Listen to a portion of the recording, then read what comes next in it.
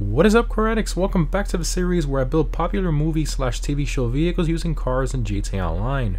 Remember to let me know down below in the comments what movie slash TV show car you want to see me customize next, and I'll display the most liked vehicle suggestion comment in the next build video.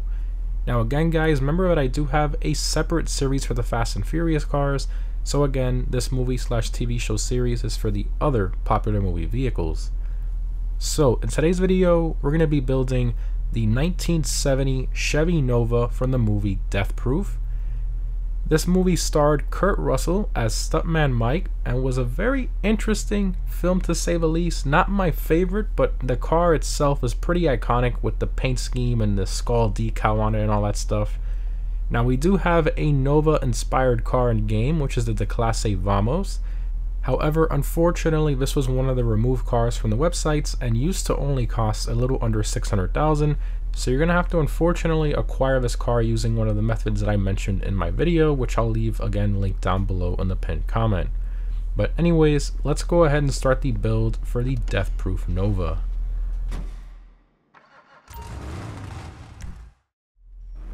Alright, Death Proof Nova, let's do it.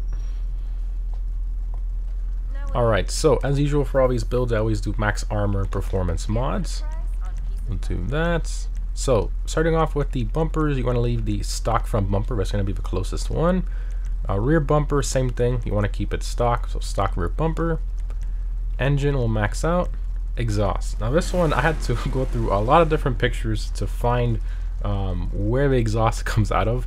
But finally found one here. And that is the race exhaust. It's not identical. The exhaust would come out more towards the tire, but by far out of all the options here, that's going to be the closest.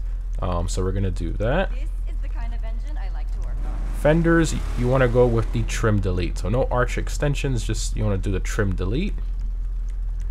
Grill.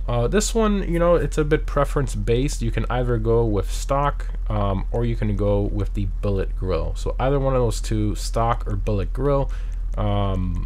Personally, I think I'm going to go with the billet, even though it does have less grill lines. This one I guess would be a little closer, but it does have those like fog lights in there. So personally, I think the billet grill will be a little closer. So that's what we're going to go with there. Hood. So for this one, you actually want to keep the stock hood. Continuing to lights, you want to keep the stock lights, and even better if you take it to the arena or the LS car meet, I would definitely recommend the yellow lights or the white lights. Livery. So for this one, you want to go all the way to the bottom, and the livery is called Sure It's Safe. So that's what the in the movie, the girl asked him, is it safe? And he asked, it's better than safe, it's death proof. A famous line there. Very cool. So of course we're gonna do that. Love it. I'm surprised Rockstar even did that. That's just awesome. Plate. So I went ahead and actually recreated the plate from the film. So it's right here. The real plate was JJZ space 109. So I went ahead and replicated that. And then for the plate background, you can either go with blue on white 1 or blue on white 3, up to you. I think I'm going to go with blue on white 1. Respray. This one's very simple. You want to go to primary, matte, and then matte black. That's the color of the car. Very simple on that one. And then secondary, you can go with chrome, or you can go with metals brush steel, which is a little bit more toned down than the chrome. It's up to you which one you want to do. I think I'm gonna go with the chrome personally, so do that. Roll cage. So obviously the car did have a crazy roll cage with that plexiglass section on the passenger side, and not an actual like normal seat on the passenger side. It was like a tractor metal seat or whatever. So you want to go with the stunt cage, which actually removes the passenger seat. So that's gonna be the closest. And there's actually like a little seat cushion there, kind of. That's actually pretty good. I mean, obviously I just copied and pasted this from the Duke's stunt cage option, but that's awesome. Definitely the closest you're gonna get. There you go. Roof, you want to do the stock roof. You don't want the vinyl. Spoiler, the car didn't have any spoiler upgrades, so you're gonna skip that. You want to keep that stock. Suspension, my personal opinion, I think the stock ride height is perfect. I think it's spot on. So don't lower it. Leave it stock. Transmission will max out. Turbo we're not going to do. Car wasn't turbocharged, so we'll skip that. Wheels. So the stock wheels are actually the closest to the real car, but the real one had some chrome in there. So if we go to muscle, and then you go to the wheel called old school, that's going to be the closest one, but there's still not enough chrome in there. So you want to go to the chrome category, and then you want to throw on the old school. So that's perfect. Now the real one did have a bit of black, a bit more black in there, but you kind of have to compromise, and I think there's definitely more chrome than there is black, so I think going this route is going to be the best choice. So we'll do that. No tire design or anything like that. It was black wall tires. Windows, the car didn't have any tints, so yeah, definitely leave that stock, and that's all the options there. All right, take it for a drive.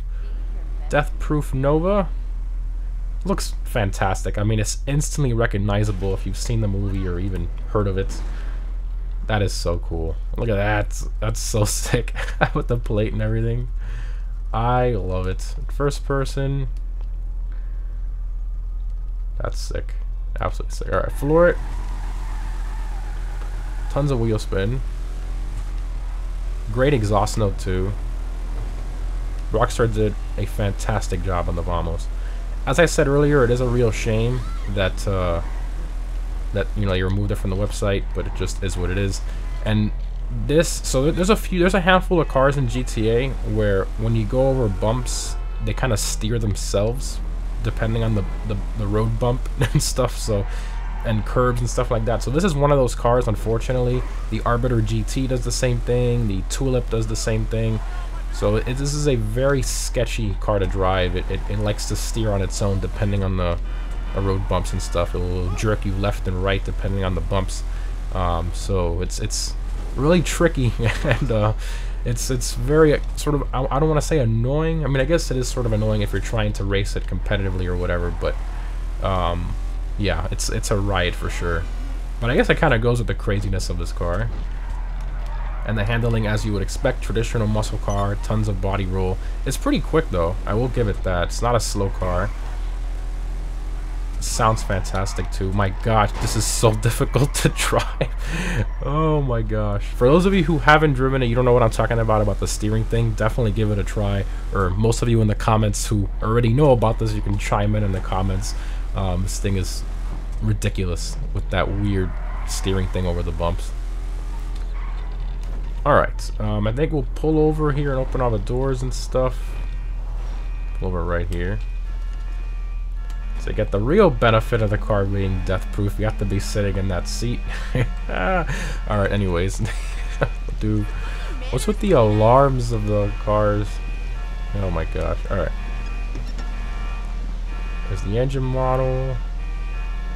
So it makes the valve covers primary color.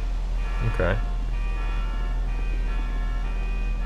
And there's that little seat cushion there. That's pretty good, not gonna lie. That's awesome. Obviously you don't have the plexiglass, but Rockstar can't go that far in detail. That is amazing reference for sure. The trunk there. I love that. Let's get out of here because the car alarms are getting a bit annoying. Just put none. There we go. My gosh. Okay, I'll go over here. Hopefully no more car alarms. Oh, and then of course this is in the muscle car category, so you can do wheelies. This thing does fantastic wheelies. Throttle control it and get a pretty good wheelie from that. Yeah, this thing very, very fun. Even not considering the fact that it's a movie car, it's a very fun muscle car in general. And you can go a lot of different ways with the builds and stuff. So absolutely love it. Again, it is unfortunate Rockstar moved it from the website, but it just is what it is, you know. You have to get it from a friend in the LS car meet if you're on current gen, or use one of the other methods I talked about in my other video, you know, to hopefully get this car. But anyways, guys, hope you enjoyed. Definitely let me know down below in the comments what movie/TV show build you want to see me do next, and I'll see you in the next one.